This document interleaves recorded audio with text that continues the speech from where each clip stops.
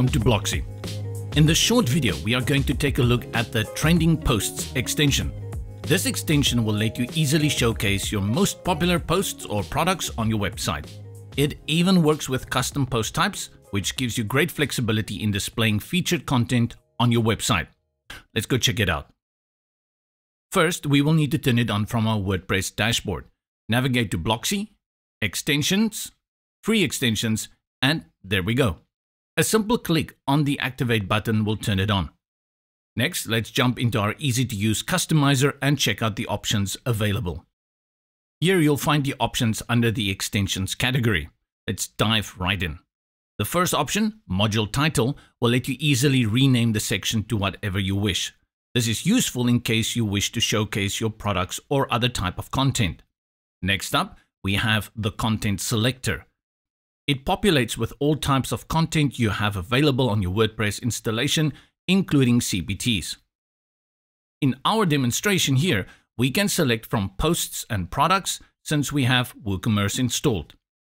The source field will let you easily define the query that you wish to use to display the content.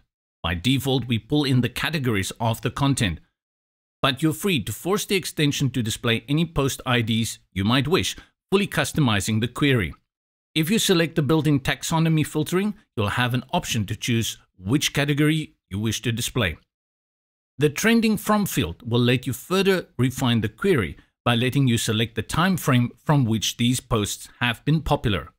It takes into account the number of comments or reviews that a post or product has gotten in the past.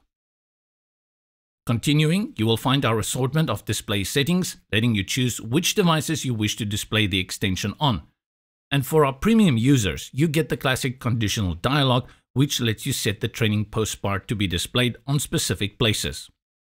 Note that there's one little feature only available in our premium version, and that's the ability to choose where to display this extension. You have 3 simple choices here: before the footer, after the footer, and after the header. Moving on to the Design tab, check out all the available options here. Usual options such as font controls and colors are available. There's also a handy option to choose the background color of the container and a little slider that will help you define the spacing between the margins of the block. We hope this video has been helpful in showcasing how our Trending Posts extension works. As usual, if you have any questions, feel free to reach out to us via our official support channel at creativethemes.com. Until next time, take care.